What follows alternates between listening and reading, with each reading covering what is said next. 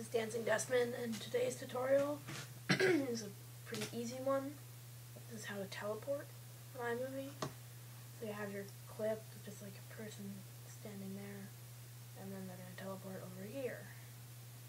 To do this, you just take a clip like the one that I have right here. You walk across, and then take off the beginning and the end. And you take off the part where they move. To make it look like they're teleporting. So this looks okay, but I think it looks a lot better if you editing effects. This one you don't need any plugins for.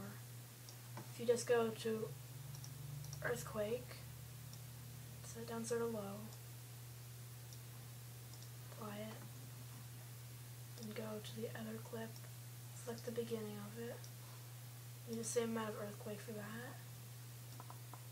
I think that looks pretty good. There's teleport. Okay, well, if you have any questions, leave a comment. Please subscribe, favorite, and rate 5 stars.